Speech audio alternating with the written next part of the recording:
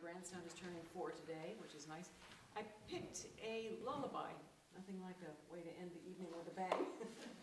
And I did an arrangement for it. And I guess one of the pitfalls of lullabies is you sing them and the person who is singing them is in a reverie, and it's not always the case with the listener, you know.